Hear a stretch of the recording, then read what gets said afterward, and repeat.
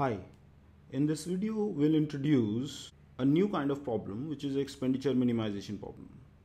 Suppose we have a consumer whose utility function is U and he wishes to achieve or attain a certain level of satisfaction, and he wishes to do so in such a way that he minimizes his expenditure.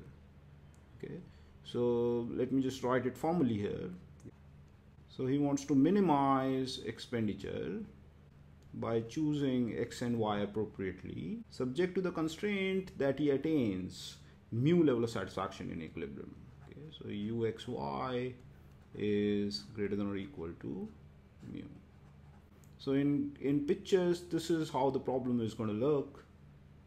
If this is how the indifference curve is going to look, corresponding to mu level of satisfaction, then this is the constraint. The constraint is to pick from this region a point that minimizes the expenditure. So what we're going to do is we're going to make ISO expenditure curves. Okay, so what are ISO expenditure curves? Basically, they are all those XYs that cost the same. What is going to be the slope of the ISO expenditure curve? Well, it is Pxx plus Py equal to some given constant. So the slope of the ISO expenditure curve is again going to be Px by Py. Okay, so this is one ISO expenditure curve whose slope is Px by Py. Now we want to minimize expenditure, so obviously we would like to pick a point which is on the lowest possible ISO expenditure curve, and if the shape of the IC is going to look like this, it appears that it will again have a similar kind of solution that we have already seen while we were computing demand.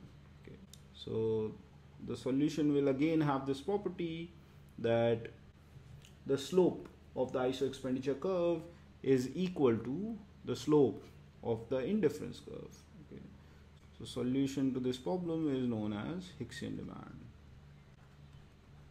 Hicksian demand is a function of, so let me put H here, Px, Py, okay, and the mu, the level of satisfaction. Let's say if you're going to increase mu, then the IC will shift the constraint upwards and the solution will change. And if you're going to change Px, Py, then the ISO expenditure curve will have different slopes. So that would lead to a different point here, which will minimize expenditure. So it will be a function of Px, Py, and mu. So we'll do an exercise in which we'll see how to solve for Hicksian demand in the next video. Okay, thank you.